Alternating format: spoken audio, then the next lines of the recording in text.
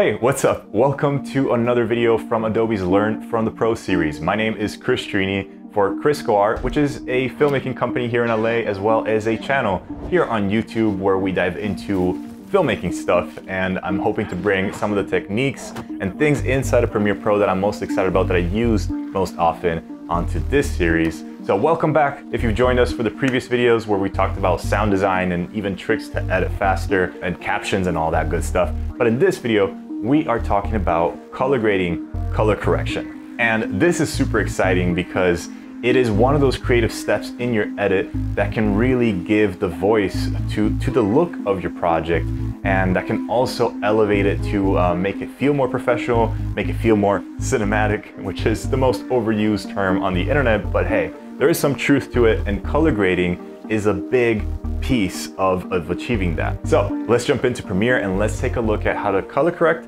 and color grade your footage. This is just the introduction, and we're going to look at a few simple tools in Premiere Pro that actually can get you a long ways into correcting footage or color correcting. And right off the bat, let's actually make a distinction, because those two terms get intermixed a lot and they're very different things. So color correction is, as the name suggests, you're just correcting maybe the white balance or the level of saturation, or maybe just, you know, a certain contrast level that certain clips, maybe from different cameras or different moments in the day, could have some slight differences. And that is the last thing that you want in your edit, because that's going to break the flow right away. It's going to be very jarring, and it's also going to make your project feel amateurish. So before getting into the color grade, which is more of the overall look, the style that you're giving, the feeling, and all those other more esoteric parts of the visuals that we can play with and extrapolate later on, what you want to start with is a blank canvas that is consistent all the way through. So you want to make sure that you do a first pass where you are correcting all the clips so that they belong together, they can flow into each other without having some drastic or subtle changes, which can be just as distracting. And then once all that process is done, you can move into the color grade and really give your piece the voice in terms of colors that you picture. Of course, with all the advancements that Premiere Pro has had, they have also tackled these issues and the color correction process, which can be very tedious, and they've simplified that so much. So the very first feature that we're going to look at is the match color feature, which match color literally lets you select a clip and match it to another clip that you can also select. And so for this, we're going to go under the color wheels and match section of Lumetri Color, and we're going to click on this comparison view button here. And so we want to correct this kind of greenish clip of the sequence to its more natural looking counterpart in the following clip. And so with the comparison view open, I can simply go in its own timeline and kind of scrub through until I find the clip that I want to reference to match the color. And once I place it, once I find it in that viewport, all I have to do is hit apply match. And by just clicking that button, Premiere essentially will calibrate both clips to match. So it will look at the color information from the clip on the left and apply those colors and look to the clip on the right. And just like that, now you have two clips that match very closely.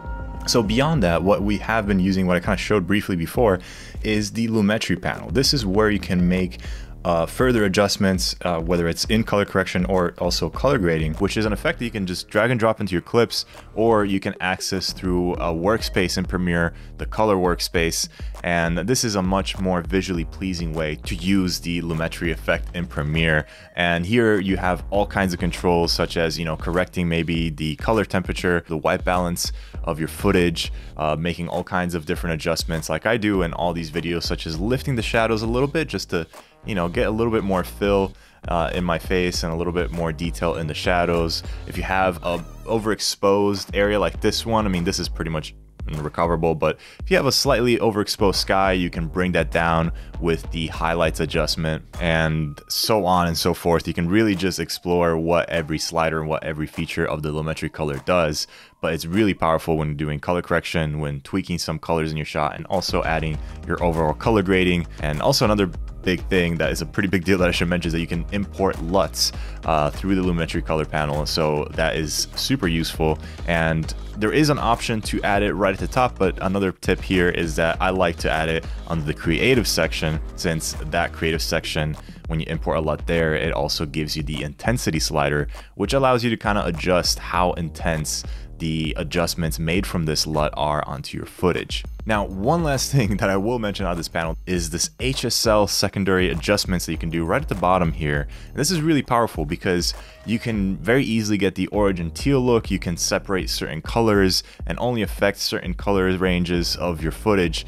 And you can do this by simply selecting a color in these color buttons, or even, you know, using the color picker tool, and I can select the colors or the shades of my skin tone so that I am just isolating that. I can also use this color picker plus tool here, and you can select all of the range, so make sure you have all of the shade of the skin tone. And now if we want to preserve just the skin tones and we want to affect the environment and everything else, we can invert our selection here. And by the way, I can look at what I'm selecting by this color gray checkbox option, and here I can essentially affect everything else but my skin tones, so we can do things like the, you know, orange and teal look, or just affecting the colors of your environment and, you know, changing the adjustments there.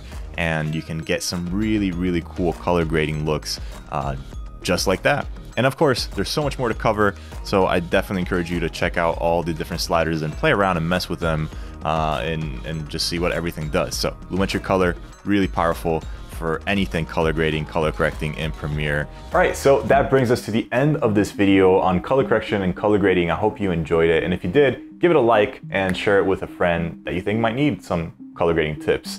There's going to be a lot more coming on this channel from Adobe, so definitely make sure to subscribe for more Premiere Pro tips. If you want to dig deeper into filmmaking overall, visual effects, sound, lighting, and all that good stuff, definitely check out my channel if you want to over at Kriscoart. But with that being said, I hope I will see you in the next video of this series, which is going to be all about making your edits flow, making them smooth and enjoyable to watch, and a few little tricks to do so. So definitely don't want to miss that one. With that being said, thank you so much for watching. My name is Kris Truini, and I'll see you next time.